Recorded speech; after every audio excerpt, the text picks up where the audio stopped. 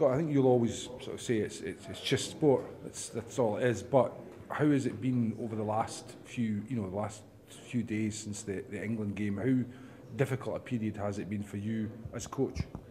It's the emotion of sport is what we do it for. That's what it is. And then we've had a downer. We have, it's been disappointing.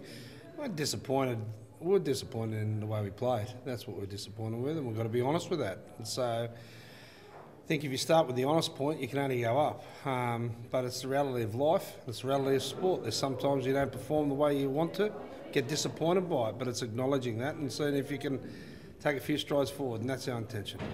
I think if we keep changing our minds, we'll never get the result we want or need. We all want the same thing. I'm coaching Scotland because I want a successful Scottish team. That's what I want. They can compete in everything. That's what we all want, and we're striving for it. And at the moment, we're not getting that. There's glimpses, and I keep saying, and I spoke about it before the Six Nations, there's glimpses in this side. We need consistency of performance, we do. But I don't want to change the direction. I want to take the nation because we haven't had long-term success as a nation. We've got to be honest with that. But we have the ability to do that if we acknowledge where we are. And we've got some good talented young players in this group, and we have. And good talented young players that can certainly lift and fight with the best of them. And I have a genuine belief that we've got the goods in this team to do deeds now, but do some good, really good deeds in the future. The problem with rugby is everybody's a selector. Fans, coaches, players, ex-players, everybody, journalists. So there are a few selections for this game that people have looked at and thought, why was that? So, for instance, David Denton, Johnny Beattie comes in at number 8 and David Denton drops to the bench. What was the reasoning behind that, Scott? It was really simple with Dents. Dents, everyone sees the obvious with Dents. He's a big ball-carrying player, he is, and we like that about him. We want to add a few things to that too. We're not getting the tempo off the runs that we want. It looks good, and we need to... He's getting tag team a little bit into contact and slowing up possession. And also, we want the same ethic off Dave when he hasn't got the ball. As a back row forward, it's a high work rate job as well as an explosive job, and we're trying to balance that up with him.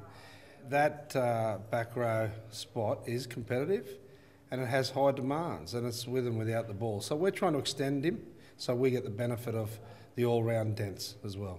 The reason for Kelly's omission from the team? Look, it was a difficult one for me from a personal level because I have a massive regard for Kelly Brown. There's no doubt about it. Part of getting your selection right is trying to work out what you need in the team.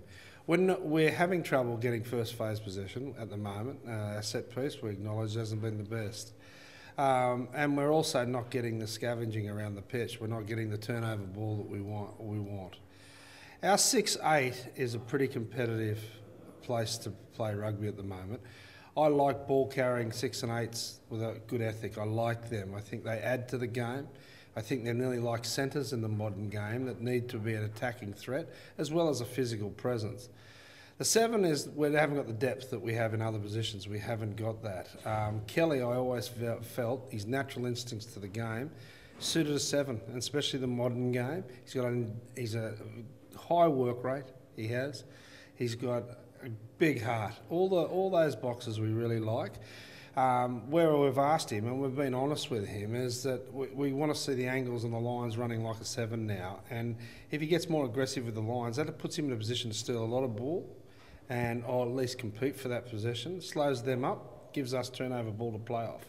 Kelly Brown's international career is not finished. It may be just starting in a different position and getting it right. And we felt that with Chris, whose regional form has improved since the autumn, we didn't get a chance to have a look at him in the autumn because we wanted to see how the others stood up there. But his regional form's been really good, and we're hoping that by having a type of player like Chris, and he performs as well as we want him to, maybe we get a different possession source as well.